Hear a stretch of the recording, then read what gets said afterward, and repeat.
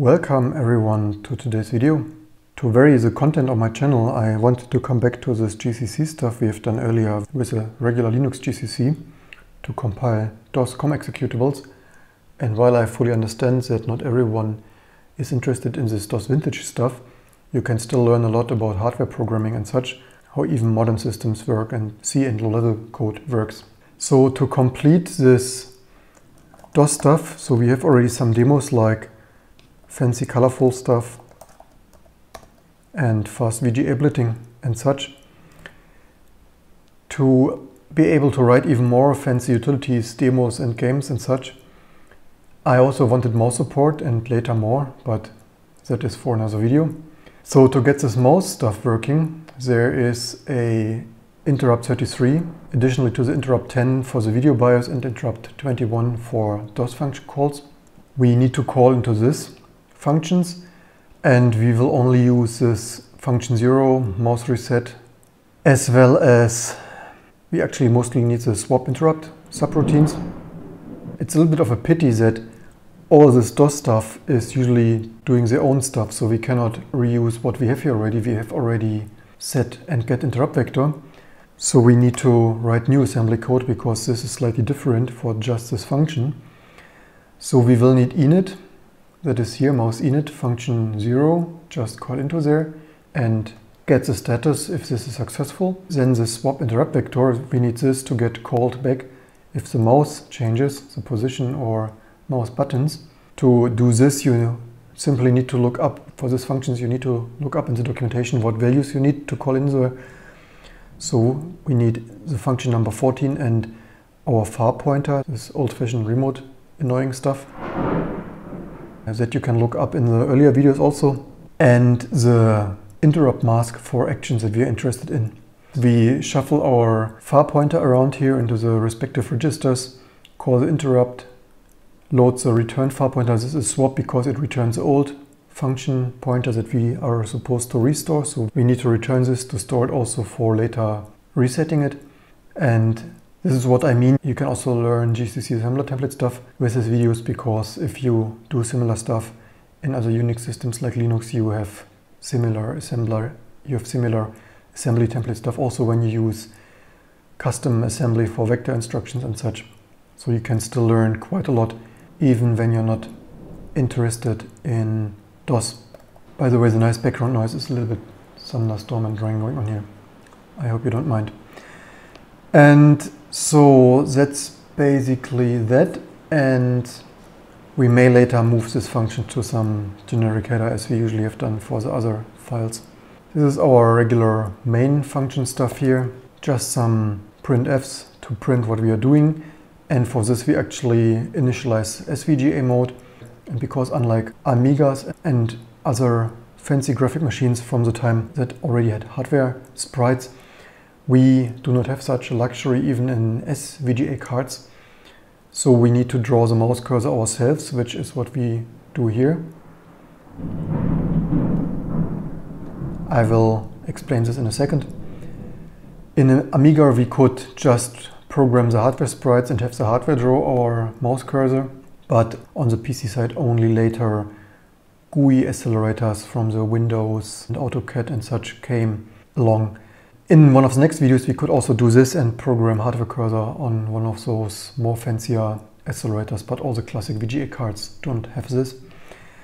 So here we call, this is SVGA stuff, our mouse stuff is here, mouse init, fail if we can't do this, and actually we need to set the maximum because we're using some SVGA mode, so to get something more than VGA coordinates we need to set the maximum. Then we swap the interrupt service routine here to our one, that is here, ISR mouse. I documented here, we get the register values here for the position and buttons and such. We need to save those away. Then we simply do a loop to save a little bit load. Also in virtual machines I use here the hold instruction that holds until an interrupt occurs. And this could also be timer interrupt and such. So I actually check if this is an update to the mouse coordinate and only then draw the mouse cursor ourselves here until a key press, and then we restore the text mode and swap the original mouse interrupt service routine back, and that's it. Let's show you this in action. So we can move a medium fancy mouse cursor here. And actually, so this is just some random memory that was in the video memory. I don't clear it here. This is our own blitting here of the coordinates. And actually the mouse cursor, you see it's a little bit transparent and such. The reason for this, as we draw the mouse cursor ourselves, we are overwriting video memory. So normally we would need to save the area below our mouse cursor and restore it when we move the mouse. But I'm not really feeling like allocating memory and copying out this data. In a real game or demo, you would know your own game of demo graphics anyway and you could restore it yourself. So I did not want to artificially program here this code that I would later not need. So for this I make use of manipulating the graphic so that we can restore it, and I do this by XORing this here. XOR, you see this here, set this pixel to what we had, XOR our mouse cursor. You could also use subtract and add or something, but XOR is often used for things like this. If you've never heard about this logic operation XOR, you could Google this logic operations like OR, and XOR and get some understanding of this bit-based operations. One more thing I wanted to say. Remember in an earlier video about this naked attributes that we used, and they said here, while using extended assembly or a mixture of basic ASM and C code may appear to work, they cannot be dependent upon to work reliably and are not supported. And well, here today I found out what that actually means. As we established using this naked attribute here for these functions, this function would actually not work, and it took me quite some while to debug this, and the reason for this is actually pretty simple.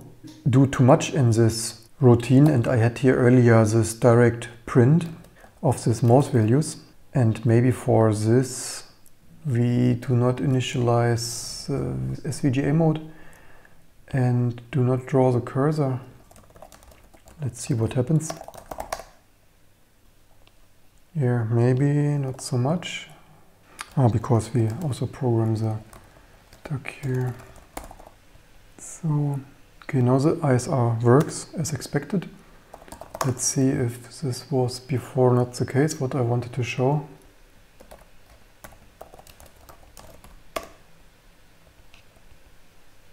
Yeah, as you see, not much is happening except this hanging, and actually cannot even quit the program now. And the reason for this is, these are the details that take you quite a while to debug. Let's enable here this int3 to debug this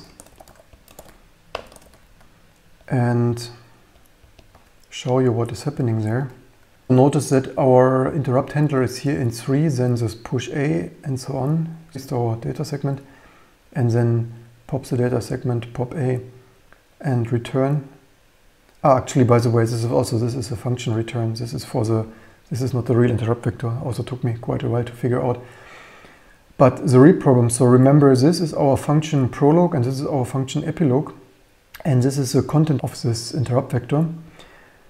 Let's see, not run our program and manually go to C, subject here, and debug mouse. So we have here our debugger. Again, for details you want to see the previous videos. So we want to breakpoint on int3 and run the program. And this should, yeah, so we hit our interrupt 3. And the problem is, when we step here through and look carefully, I hope single stepping works today. Sometimes it errors out and steps over multiple instructions. But here's our int3. And notice our stack pointer. The stack pointer is here is ff92, and this is what we need to reach again when we leave our function to properly restore here the same data segment and registers. So this is exactly what we programmed here. Push A and so on, move, push A and so on. And then comes here the code for the printf. So let's step, push AD and there, okay, this was already too much. The joy of single stepping in DOSBox. So again, we just can't single step. I have no idea why this doesn't work reliably on DOSBox. Let me show you like this. So if we would single step, we would push this, we would push all the regular registers, push the data segment, restore the data segment. So, and this is, you see here, C, D, AX, these are our values that we expect from the mouse driver, and store them here to data segment, just like we programmed here. This out to out registers C, D and A to MX, MY and C. And this code here is to establish the arguments for the call to printf. After this comes our code for the data segment restoring and the regular registers. The problem is that if we would be able to single step, what we currently can't, we would see that the stack pointer is not being established as FF92 anymore, because our function call here is pushing values like AX, DX and such, and calling here the function.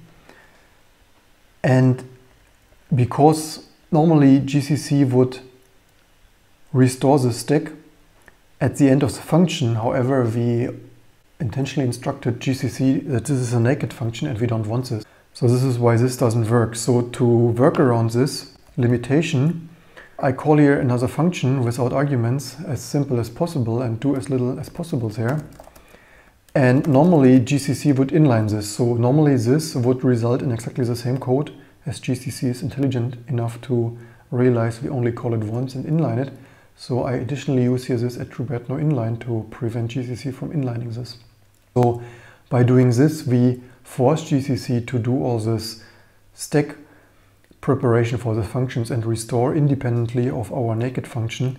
And we need to keep in mind to keep our naked interrupt returns as simple as possible to help GCC that additional function epilogue stuff is not required. Of course, this is still subject to optimizations and compiler versions and such. So using this naked attribute for interrupt service routines like this is still a little bit undefined or implementation defined. So if we compile this again and take a look what we got.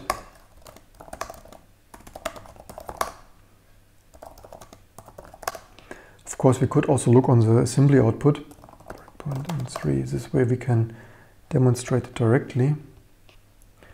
Now we see that we have here a function call without additional stack stuff. And now this will work again, because let's see if we can step through this.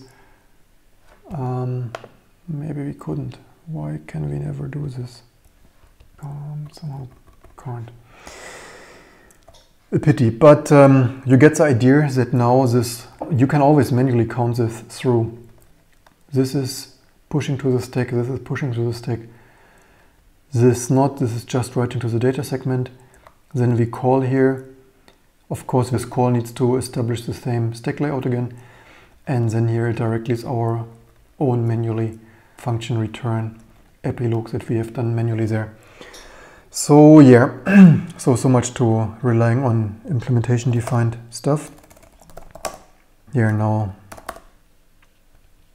this works without crashing. So don't forget to share, like and subscribe. And I hope to see you soon for the next videos to come.